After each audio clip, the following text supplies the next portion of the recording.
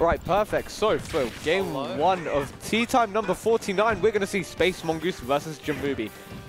Now, Roy versus Insin.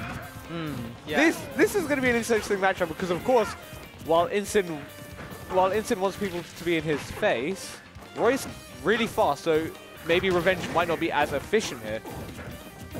It basically depends how well can Gemuby bait out Space Mongoose's moves. Yeah. I think that this is actually all right for Insin because I feel like he has really good close-up buttons. The problem is that most of the time he can have trouble closing the distance. But if he keeps getting into these scrambles with Space Mongoose, then Gemuby has more chances to get those devastating hits.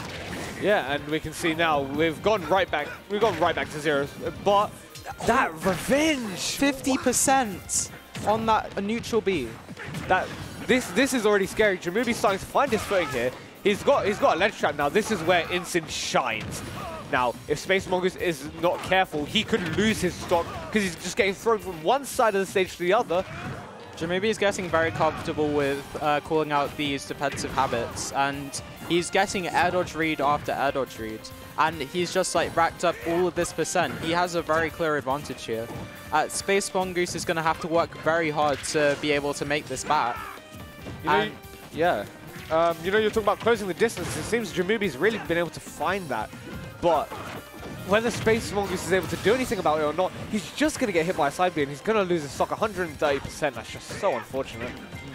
Yeah, and that neutral B to get him out of that scuffle.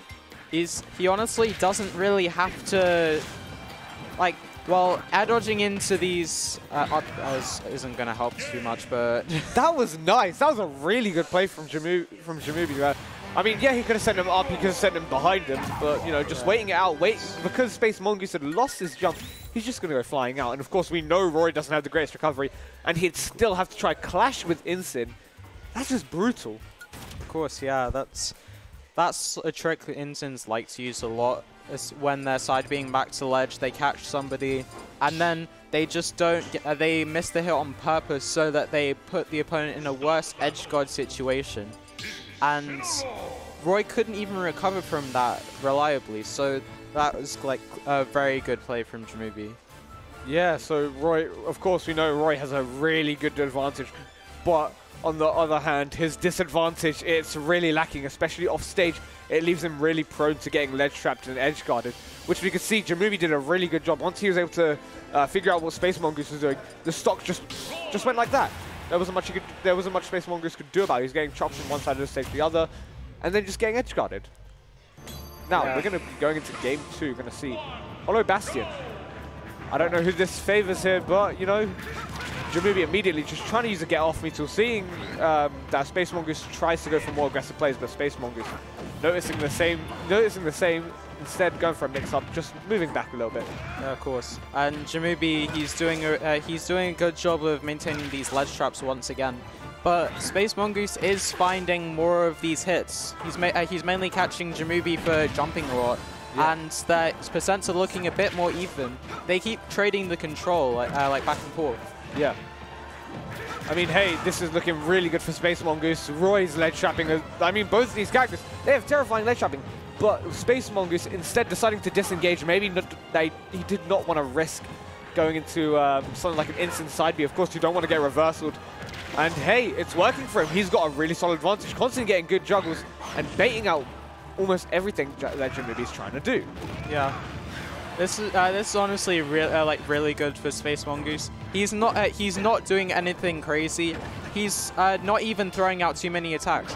He's just waiting for his opportunities, and he is just staying patient and waiting for Gemuby to commit first. And this is doing him a lot of favors. He does need to close out the stock. Insin with Rage can be terrifying, and already Gemuby is looking for that cool out side B, which will kill from anywhere on the stage. But a falling up head to take the stock. Now, we need to see how long will Space Mongoose be able to hold onto his stock. Of course, while Insin is scary with Rage, so is Roy. Both these characters are really hard hitters. So if Space Mongoose is able to find his footing here, which he unfortunately is not getting hit by a back air. Very solid move. It's relatively safe. And hey, it's a kill move that you can confirm into quite well. It's going right back to even now. Let's see what they're able to do. Yeah, so they're right here. Space Mongoose finds an upper, but Gemuby calls him out of shield, catches the spot dodge, and right now he has all of the control. This, once again, percents are actually looking rather even.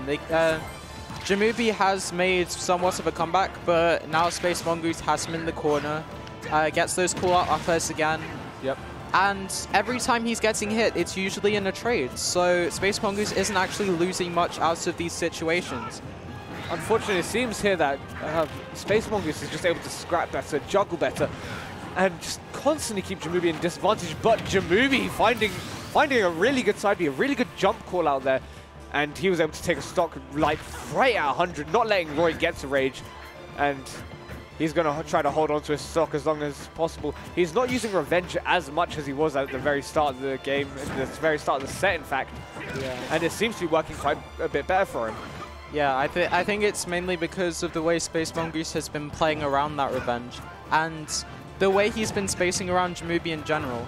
I feel as though Gemuby has caught on to the fact that Space Mongoose is giving him a bit too much respect, and he's throwing out more side Bs and more back airs as a result. That is such an unfortunate SD. I don't think he realized how low he was from that up B. Yep. Well, Gemuby taking it 2-0, advancing on, sending Space Mongoose into losers. Will he be able to make the losers run? I mean, from what we saw there, he was playing really well. I hope that he does make a run here. Who am I against? Okay.